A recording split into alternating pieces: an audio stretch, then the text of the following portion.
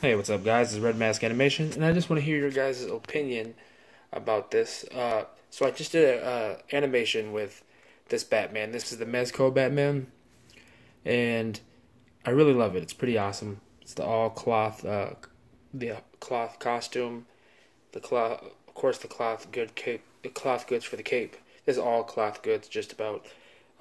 It's pretty awesome.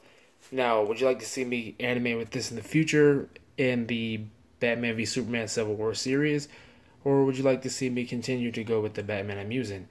Now, for me, I'm kind of scared about using this Batman just because it's cloth and I don't want anything to tear, and that would suck.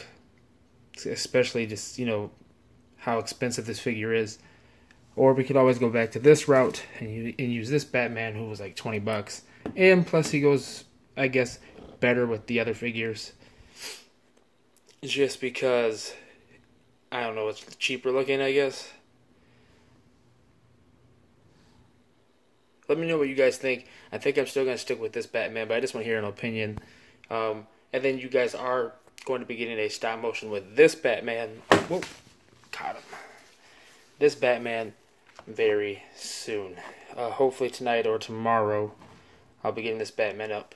I know I've been absent because, life has its ways of getting in the way, but I just want to let you guys know, just be patient. There is stuff coming out, and I want to know your opinion on what Batman I should use.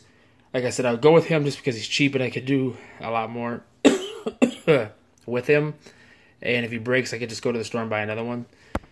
Him, if he breaks or something tears, I'm just kind of scared about animating with him, and I am comfortable animating with him a little bit just after what I've just shot tonight with him.